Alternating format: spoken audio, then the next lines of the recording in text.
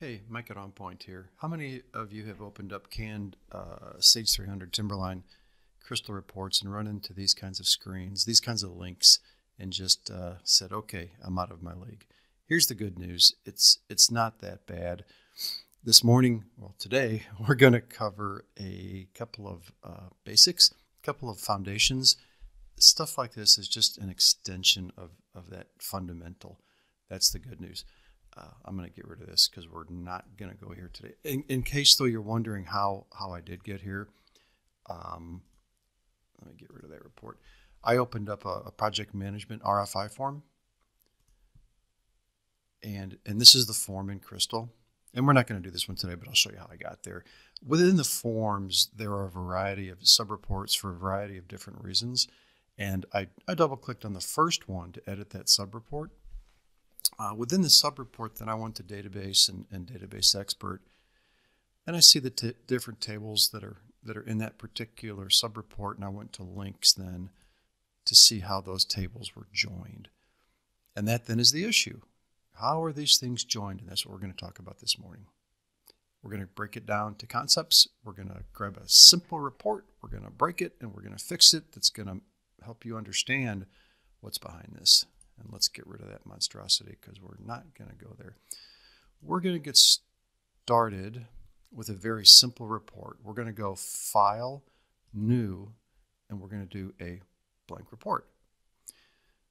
And I actually, to get us started, I made up a little database in Microsoft Access, all right?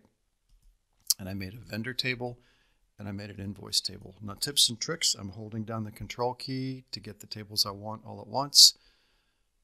I'll add them. There they are on the right. You'll notice I have an opportunity to link them. If I hit that now, I go to links. Otherwise, I hit OK, and it says, I don't care if you hit me or not. You're grabbing two tables. Link me. In my example, I am going to, well, first of all, I'm going to separate those two tables so I can clearly see the link between them. I'm going to highlight that link by clicking on it, and I'm going to delete it to get started. This is a very important concept. I'm going to put the vendor table on the left, and I'm going to put the invoice table on the right. I'm going to put them at different horizontal levels so it's easier to link. I'm going to left click on the vendor ID, hold down the left mouse button, drag to the vendor on the right, and I'm going to leave it there for the moment. All right, then I'm going to hit OK. We're going to come back to that, okay? These are all very important concepts. I would just watch this the first time or two and then come back and take notes and look at more specifics. Now let's look at our tables. I popped open an Excel. What I did is I created in Microsoft Access two tables. I created a vendor table and an invoice table. The vendor table I've got highlighted yellow table on the left, invoice red table on the right. In the vendor table I've got two rows, two records, two vendors, 200 and 300. On the invoice table I've got three invoices, one for vendor 100, one for vendor 200, one for vendor 300. They total $850. Now, let's go back and run our report. We're going to pop back into our fancy report here. You'll see if I go over to fields, I've got the vendor and the invoice. Quick review. If we go to database expert and then to links, I've got the vendor on the left, the invoice on the right. All right. We're going to hit OK. I'm going to then come over here and add.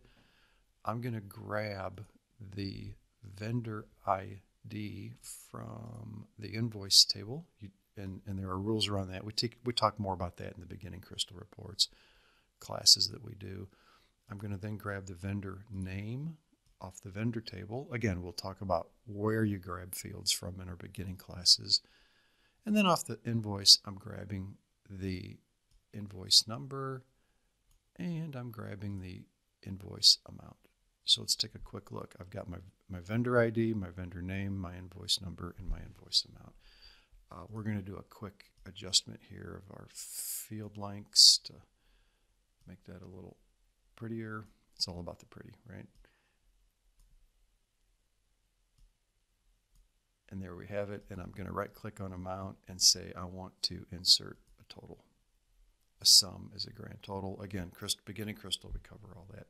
Now, when I run him, you'll notice he comes to $700. Now, important concept. You always take your custom reports and you compare them to another source to validate your information, to review it. Maybe this is the equivalent of a canned report. And you go, but wait a minute, my total invoices were $850. What happened? And you run through it and you realize that for vendor 100, he's missing. Okay? It all comes down to where our tables are and the joins. And that's the important concept here. We're not getting all of our invoices returned. So let's go to sheet 2 to take a look at what happened. Right now, we've got we've got different scenarios here, by the way, these different headings. Right now, we've got this scenario. We've got our vendor table on the left and our invoice table on the right. All right, now if we pop over to him and I go over here to Database Expert, here's my vendor table on the left and my invoice on the right. And if I double click on that join, he's an inner join.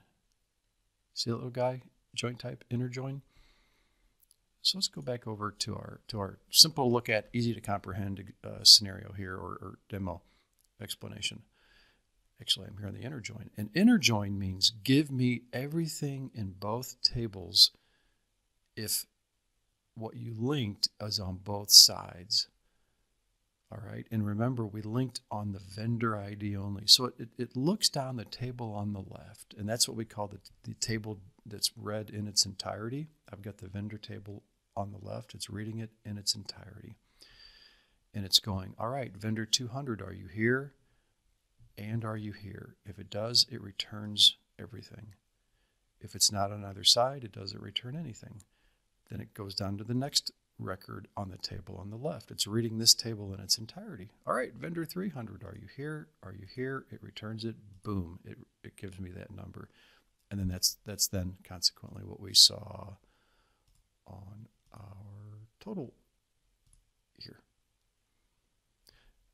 Now, if we go and we make our database an inner join, it's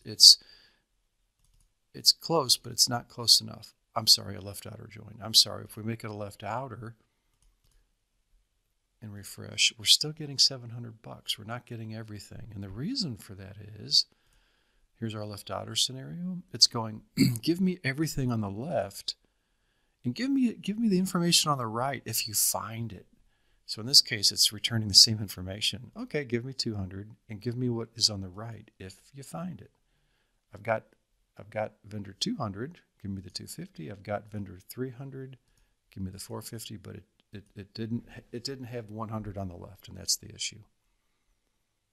So from a report standpoint, what we have to do is come over to our design and go back and go to Database Expert, go to links. First thing I do is I kill that link. I right click, I go to delete. We're going to put the invoice table on the left, and we're going to then link the vendors. I'm going to hold on my left mouse button on that vendor, and I'm going to link the vendor ID. All right. Now, a little more information. Notice the connector here. He's a little dot. All right. That's an indicator he's an inner join. Will an inner join work for us? Well, let's find out. I'm still getting my $700, but then let's find out why it's not working for us.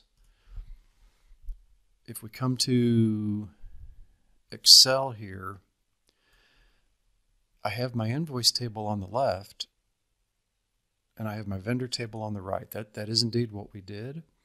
But remember, an inner join says read all the information. Well, the fact that the invoice table is on the left, it's reading all the information from the invoice table. And it's only returning it if it finds it on both sides.